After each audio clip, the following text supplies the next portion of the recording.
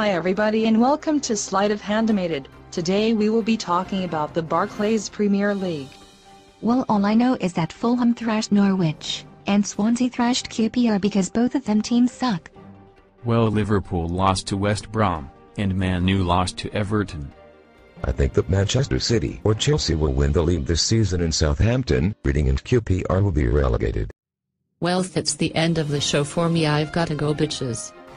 Okay, that's the end of the show. I will leave you with this joke. Brandon Rodgers is the worst pool manager since Michael Barrymore. Bye for now.